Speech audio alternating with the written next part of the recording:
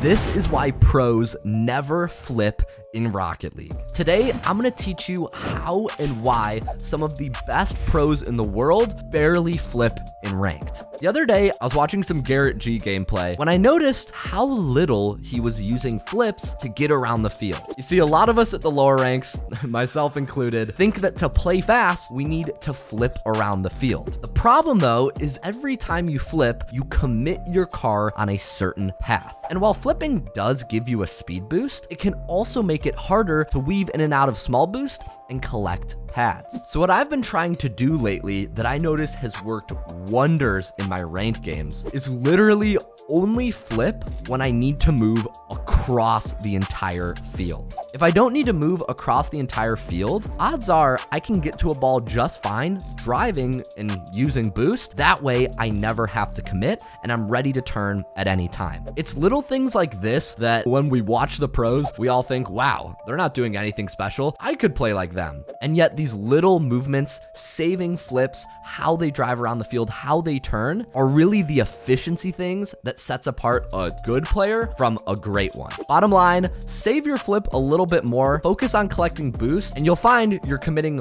way less and you can have way more impact in your games. Also, when this video drops, I'm reopening recruitment for Season X of my live private coaching program, the GCR. So if you want to join the now over 1,000 players to date that have used this program to rank up, hit me up on Discord with the keyword X and I'll tell you more about it. Thanks for watching.